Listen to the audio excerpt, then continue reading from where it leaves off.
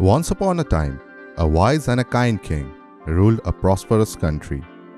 As a devoted Buddhist, he wished for his people to live in peace and unity. To achieve this, he planned a grand feast for 50 monks who were coming to visit him, hoping that their presence and blessing would bring good fortune to his land.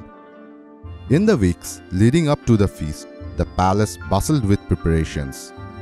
The royal cooks carefully made a menu of tasty foods, and the palace staff put up beautiful decorations around the grounds.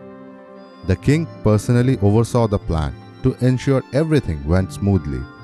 On the day of the feast, a big part of the castle grounds was turned into a beautiful outdoor kitchen. The smell of delicious food filled the air, and people got more and more excited. The cooks diligently prepared the dishes, unaware of the tragic event that was about to unfold. As the cooks hurriedly made the food, an eagle flew overhead, carrying a struggling snake in its talons. Desperate to escape, the snake released a few drops of poison, which fell unnoticed into one of the dishes. The monks arrived and were served the food. They told the king how grateful they were for his kindness. But tragedy struck when all the monks who ate the poisoned food died right away. The king, his people, and the people who worked in the castle were all very upset by this sudden disaster. The king was sad, so he ordered an investigation to find out what happened.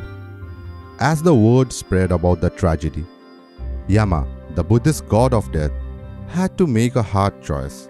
Who should bear the karmatic burden for this terrible act? The king, who unknowingly served the poisoned food, the cooks, who prepared it without realizing its deadly nature, the eagle that carried the snake, or the snake merely trying to defend itself.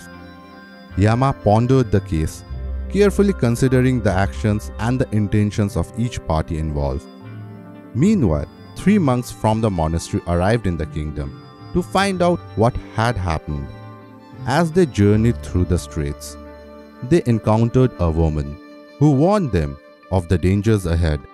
With a wicked gleam in her eye, she recounted the tragic tale, warned them, "Be careful when you go to the palace. People say that this country's king poisoned the food of monks like you to kill them." Yama, observing the unfolding events, finally made his decision. He declared the woman would bear the karmatic burdens of the monk's death and face the consequences of her sin. The decision surprised Yama's assistant. He asked, "But why, Lord? This woman had nothing to do with the terrible act. She neither poisoned the food nor served it to the monks. She wasn't even present when the tragedy occurred." Yama calmly replied, "When someone commits a wrongful act, they often take pleasure in it.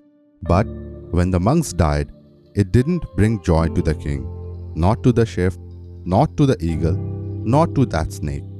But this woman enjoyed spreading the tale of their misfortune, delighting in their suffering. The effect of this accident will now be added to this woman's karma." Our actions, words and thoughts have profound effect on the world around us. By being mindful of the energy we bring to every encounter, we can make better choices that encourage understanding, compassion and goodwill. The way we treat people, the words we use and the things we do can either bring people up or bring them down. Let us harness our power to create a more loving, understanding and supportive world, one interaction at a time. We can begin by listening to others, offering assistance when needed, and practicing kindness in our words and deeds. We should approach challenging situations with patience and open-mindedness, striving to understand different perspectives and finding common ground.